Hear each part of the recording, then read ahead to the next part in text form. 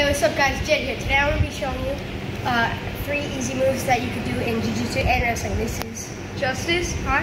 So, for the first move, so in wrestling you're going to grab either their arm or their neck, and in Jiu-Jitsu you grab feet. So, first one's going to be a duck under. So I prefer wrestling hold for this one, so you grab the bicep and around the neck. So then you're going to pull, push, and then you're going to duck under this arm, and then you're here. And then for wrestling, you know, you're going forward. And same thing for Jiu-Jitsu, you're right there.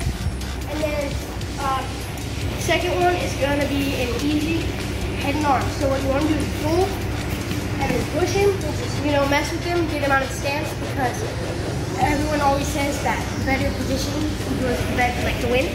So you want to pull him, push him, get him out of motion, and then you're going to push back. You want to get your hips in front like this. You want to squat back, and you want to throw him over. And it doesn't have to be super hard. It could be lower if he's stronger than you. Just drop. Then for wrestling, you just hold. And then for Jiu-Jitsu, you can switch.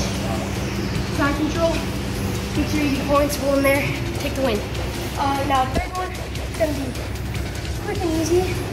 So it's going to be a standing single leg. So instead of shooting down to the knee, you don't want to do that. You're going to stand up, keep standing, bring it up.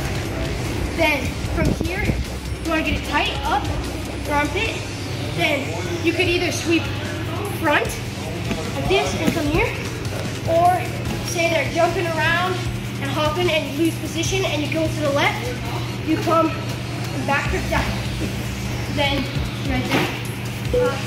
Thank you guys. Like and follow. Thank you very much. See you in the next one.